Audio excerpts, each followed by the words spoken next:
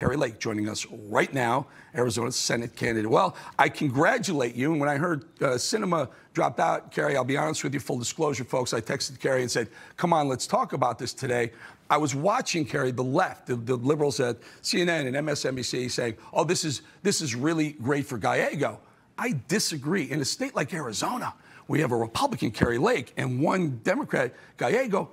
The border becomes so much more important. Tell us why you think this is great for you. Thank you for having me on tonight, Eric. It is good for us because we saw that when Kyrsten Sinema made 2 or 3 courageous votes to save the filibuster, the left and the Democrats turned on her like a pack of wild dogs. And that's when Ruben Gallego came in and said, we're going to take her down. And the Democrat Party turned on her for doing something that was right.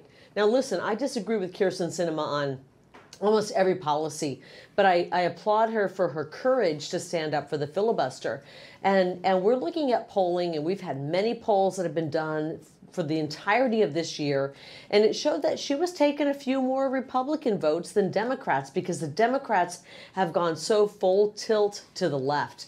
They're not even Democrats of yesteryear. They are full on, frankly, Marxist radicals. And so we're happy that Senator Sinema is now realizing that she doesn't have a path to victory. We're wishing her the best. We thank her for those courageous votes. And now we are dead set on stopping the communist push of America Democrats to basically destroy our country.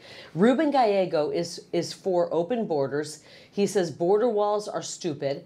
He wants everybody pouring across the border to have voting rights to vote in this next election. He's against the iron